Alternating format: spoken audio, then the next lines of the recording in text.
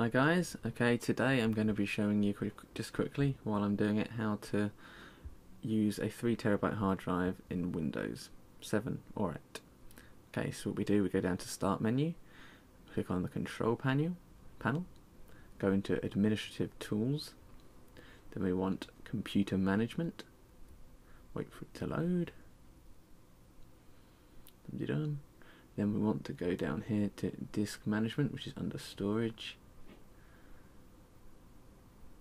For it to load. Okay, you see here the disk 1, there's two parts to it, a 2TB bit and then the rest of it, because Windows will only display up to 2TB. So to change that, what we want to do is convert to GPT disk here.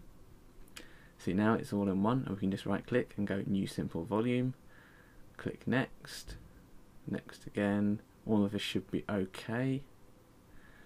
You can add a new volume label there if you like. I'm just going to leave it as new volume and I'll label it later. Click Next and then we can click Finish. So to do that, there we go.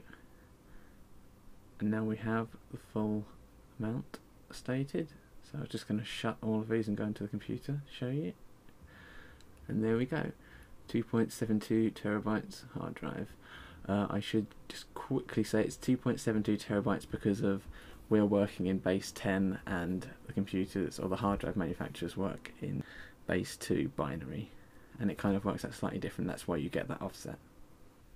That was how to get a 3TB hard drive to show in Windows.